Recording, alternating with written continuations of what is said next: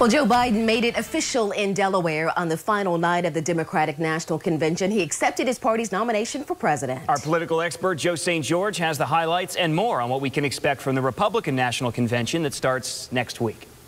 If you entrust me with the presidency, I will draw on the best of us, not the worst.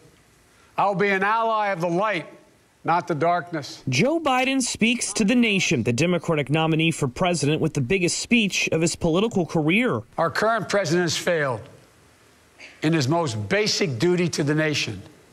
He's failed to protect us. Biden taking on President Trump, outlining his policy position that he'd issue a nationwide mask order if elected. But the night also featured something Biden isn't afraid to talk about: loss. He spoke to those who have lost someone during this pandemic. Your loved one may have left this earth, but they'll never leave your heart. As a sign of the times, Biden only hugging his wife inside the hall after the speech. But both Biden and vice presidential nominee Kamala Harris went outside afterwards to greet supporters in their cars and to briefly watch fireworks, wearing masks.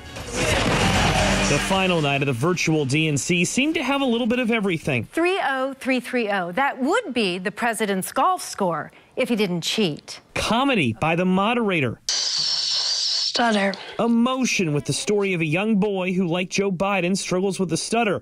The focus now, though, shifting to the Republicans. President Trump's convention begins on Monday. Campaign spokesman Hogan Gidley telling us they'll be ready with plenty of surprises. We saw what the Democrats did, but that's not necessarily going to affect what we had planned to do all along. This president, if we know anything about him, he knows how to put on a production. In Washington, I'm Joe St. George.